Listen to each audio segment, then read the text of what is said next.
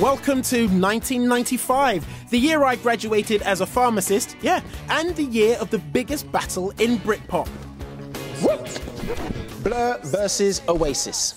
Back in August 95, Blur's Country House and Oasis's Roll With It were both released on the same day, triggering the biggest battle in Britpop history.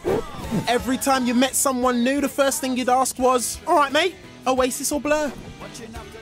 Right, our kid? Yep, all right. And while some of us couldn't wait to find out who would win that chart battle, others were trying to win on a brand new auction website called eBay. Back in 95, computer programmer Pierre Omidyar wanted to know what would happen if everyone in the world had access to a single global marketplace. So he wrote some code and eBay was born. The first item listed on eBay was a broken laser pointer, which later sold for just under $15. Today, eBay is estimated at a value of $42 billion. But eBay wasn't the only one doing well that year, as 95 saw the surge of the dot-com bubble. Other websites of note that launched in 95, Amazon, which sold predominantly books, Craigslist, which sold just about everything, and Match.com, which sold dates of the romantic kind. Yeah.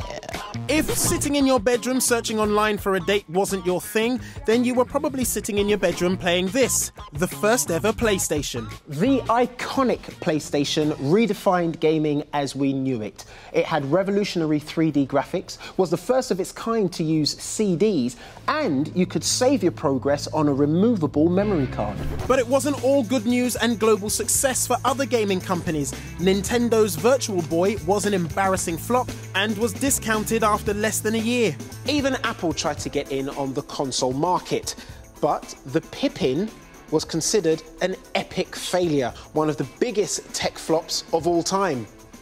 How'd you come back from that? Meanwhile, Bill Gates was having a right good time of it, launching Windows 95. Finally, we had an interface that appealed to a broader audience. A start button, taskbar, Internet Explorer, anyone?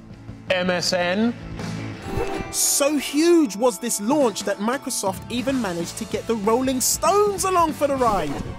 Another success story of 95 was the Tom Hanks movie Apollo 13, the true story of 3 astronauts whose ship broke down in space. It raked in over $350 million. But space came good for us when the US Army's GPS satellites were downgraded from classified and Joe Public was given access to them. We said hello to the trusty sat-nav and goodbye to paper maps in the car. 1995 was a year that saw the evolution of the internet, computing, gaming and navigation. Technology that's helped make the modern world we all live in a little bit better. Wow, looking back, 1995 was a very significant year. It was huge. Gaming, computing, music, Air Max 95s, sat-nav. Where would we be without sat-nav? Literally. Lost. I didn't realise you started out in pharmacy. Can I just say pharmacy's loss is television's loss?